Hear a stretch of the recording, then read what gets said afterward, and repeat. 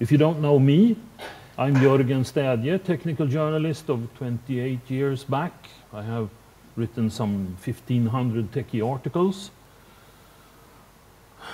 on all subjects you could wish for, and I intend to continue doing that. Let's see if it's the spacebar. Yes. Silicon carbide, the new hot semiconductor, which you will probably encounter in one way or the other, perhaps when flying a jet airliner. This is what it's all about. Electronics so hot that it would melt soldering tin. But this picture is a bit of a fake. I did it by combining a visible and an infrared image. The whole thing actually glows cherry red. Can you imagine that? Electronics working while glowing. The slightly darker square is an... I thought you were good at this. Now then, okay? The slightly darker square, if you can see it in the middle of the red hot plate, is an operational amplifier chip. It works as a charm at 400 degrees and even better at 500 degrees. Silicon carbide works, looks and smells like ordinary silicon, only better.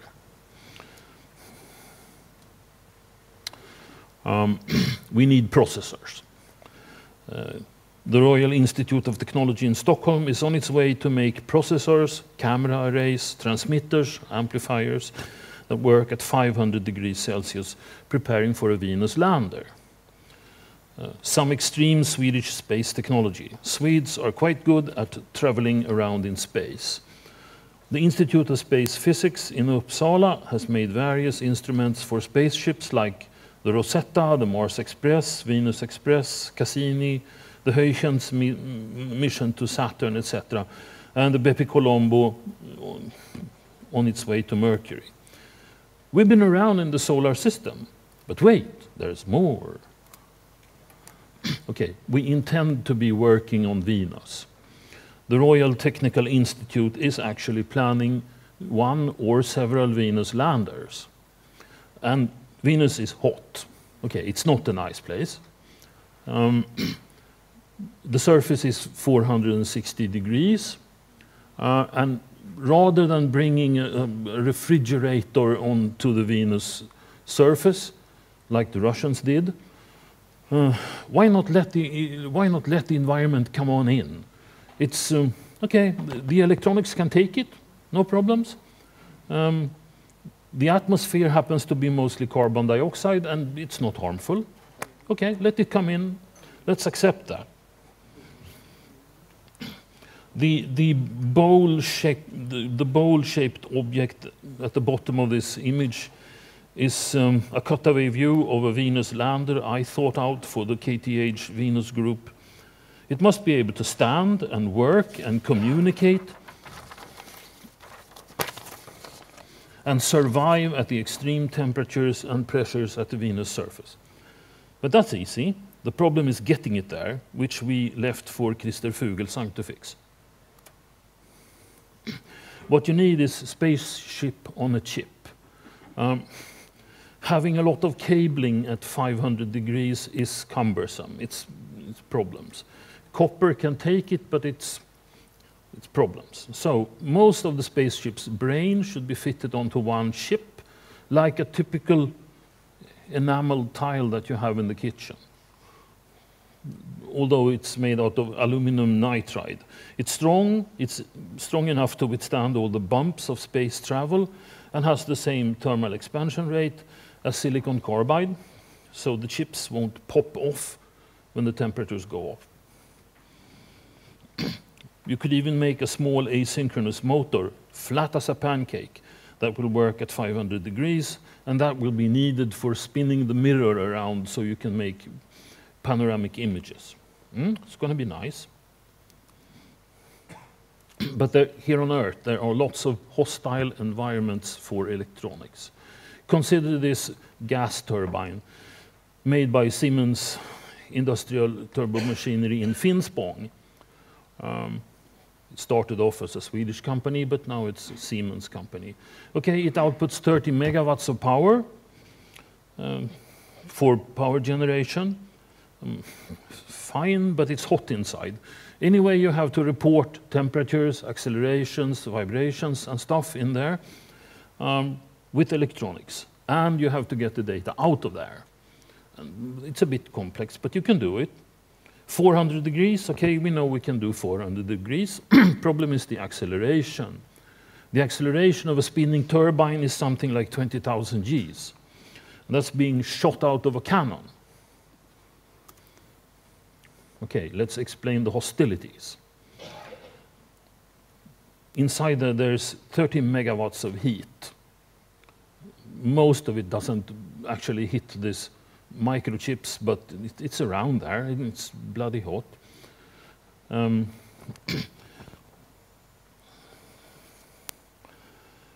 A gas turbine is a gas burner that is 6 meters long and accelerates gases up to supersonic speeds. The burners are 1300 degrees and clad with ceramics so not to disintegrate straight away. The gas temperature has fallen to some 800 degrees when it hits the turbine blades. That has to be verified by sensors. Fortunately, the temperature of the electronics is a mere 400 degrees at the turbine center. So that's where you put the electronics. But somehow telemetry must go out of this red-hot inferno. So how do you do that? The circuit package looks nice, blue and gold in this picture. But when it's working, it's glowing red-hot. All the bond wires that connect transistors to the circuit board are supported in the middle to prevent the wires from breaking or flying away at 20,000 Gs. Actually, electronics are frequently being shot out of howitzers and anti-aircraft guns. The Swedish arms manufacturer Bofors makes two kinds of electronic grenades. One is the Excalibur, which uses GPS navigation. It is shot out of a howitzer, and when it reaches the top of its trajectory, it extends fins and navigates through its target. In this way, it can be fired more or less at the target, and then maneuver to hit with 10-meter accuracy after traveling 50 kilometers. That's like shooting from here to Uppsala. The other one is the 3P grenade, pre-fragmented programmable proximity-fused ammunition. The grenade can be programmed to explode at impact or at radar contact. They have actually fitted a Doppler radar inside the grenade, a radar that survives 20,000 G plus acceleration. That's electronics. But we're in for another revolution, a civilian one. When you stick a gas turbine on an aeroplane, it's called a jet engine. Jets have been used many years without any possibility of extracting real-time data and getting it to the ground in real time. Instead, planes have been standing in hangars for frequent maintenance. It's expensive but necessary. An engine breakdown during flight would be much more expensive. It would seem better to transmit telemetry data from all the engines in the fleet in real time, rather than waiting for the plane to land or break down and try to understand the fault afterwards. Also, the new green fuels will need more management. One jet airliner will create some 25 megabytes of compressed data per day. That will result in some 3.8 terabytes per day from all the world's jetliners. It also translates to a steady 44.5 megabytes per second data stream that some communication satellites must continuously convey from the aircraft to the ground. Top this off with the supercomputer data mining needed to extract some significance out of the massive amount of collected data in real time. But stay cool, it will be profitable. Airline tickets will be cheaper. And now, some of the biggest switching power supplies of our time, and they're Swedish. Look at the ESS, the European Spallation Source. in southern Sweden, near the university city of Lund, buried in the rich soil of Skåne, will be the most powerful neutral gun ever been built. Yes, finally Sweden will have something that is the biggest in the world. The ESS is the European spallation source, which will be up and running in 2020. Problem is, its transmitters are going to draw some 115 megawatts of pulses in 14 hertz. To not have the whole city of Lund blinking constantly at 14 hertz, the energy is stored in some really big capacitor banks, supplied by the most powerful switching supplier in history, even stronger than the one at CERN in Switzerland. Yes, they're big. Oh, they're big. The man in the picture at the bottom left is the project leader for the switching power supplies, and the power is off, so he's not dead. He is standing beside an 11 megawatt prototype. The blue thing in the background is the production model from CERN. The Swedish one is more powerful and much more efficient. It will be supplying 110 kilovolt to the transmitters, and there are a lot of transmitters in there. Right, there's one of them. Sweden is a forward nation when it comes to railways. Sweden was the first country ever to use electrified railways. This happened during the Second World War, when coal became scarce. Sweden does not have coal, and Swedish exports of iron became dependent on the price of coal for running steam locomotives.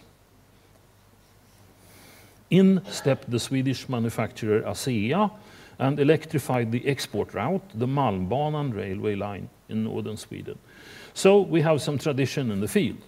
The first ever thyristor-controlled railway engine, the RC locomotive, was made by ASEA starting in 1967.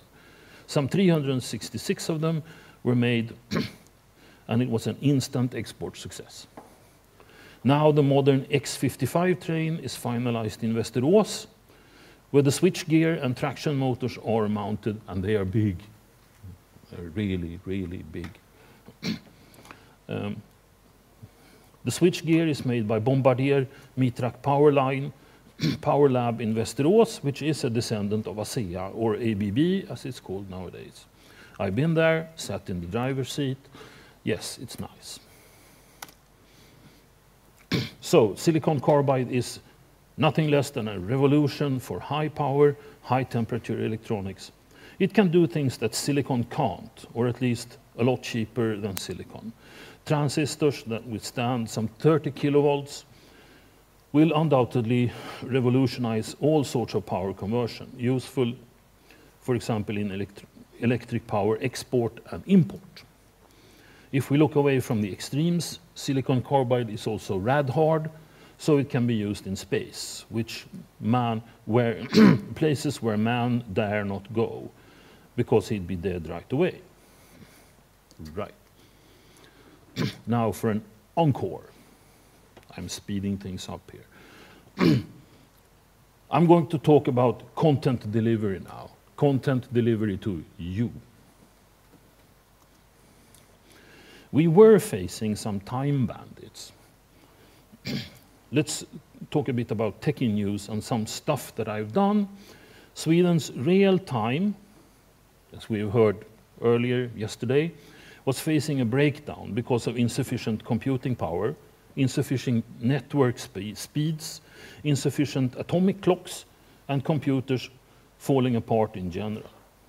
Some clever people at Netnod understood this and started the NTP project. Sweden needed traceable real time. It was time for a change and new specification for a new system capable of standing the toughest DDoS attacks on the new fast networks, face fake time insertion, and most of all, to keep Sweden running in times of strife and isolation from the world around.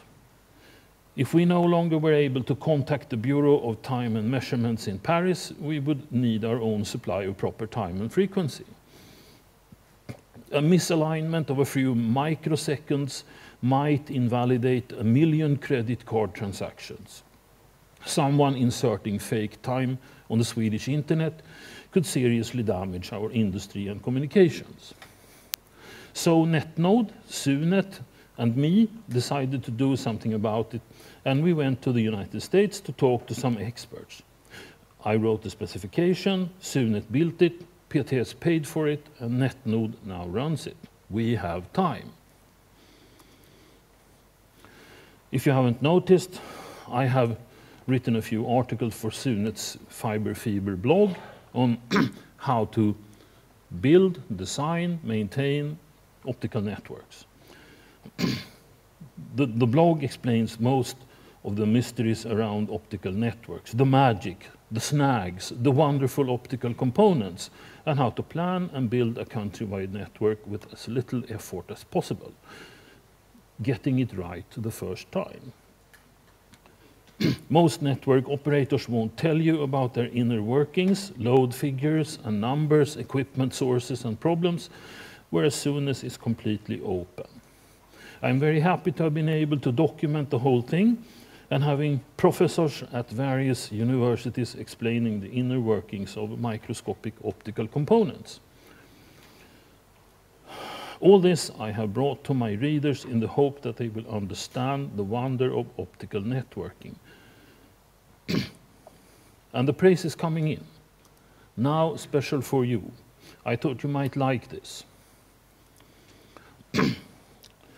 Now let's talk about some stuff I will do for you, and you're going to love it. Everyone has problems publishing deep techie news these days, and I will change that. My intention is to take your techie news and explain them in a pedagogic way so that most people will find them amusing and amazing and have them for a bedtime read. Long reads about complicated subjects is my specialty. The internet is full of short snippets. You can have them for free. Look at them, laugh at them, and forget them. But you will have gained nothing. No knowledge, no technology.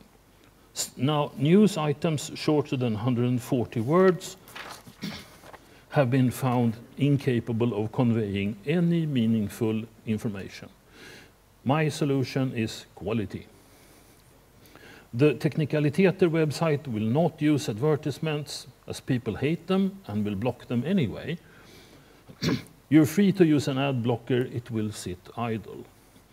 A test version is or will be available at teknikaliteter.se.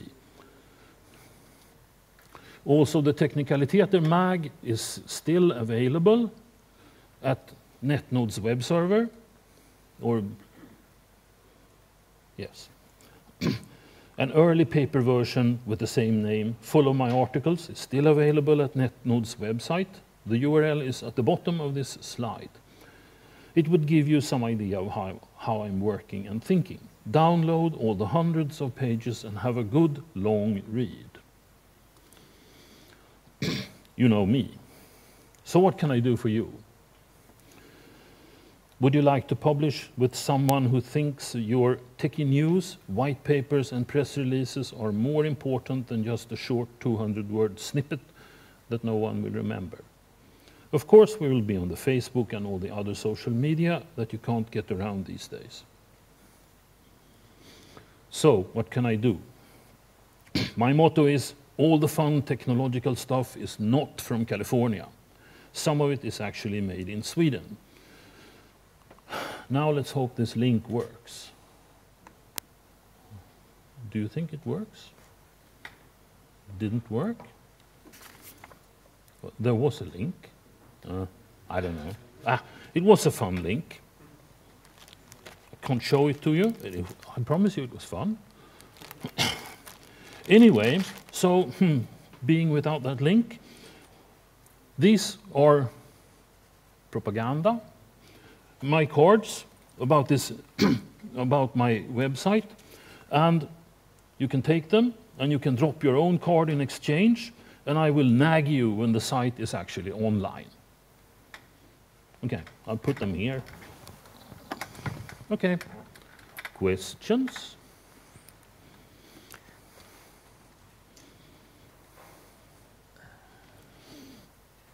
Or are you just tired and want to go home?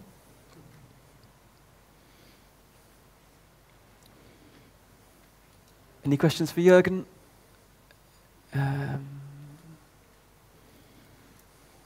Yes? Okay, then if there are no further questions, please join me in thanking Jörgen for a very interesting presentation. Thank you very much, Jörgen.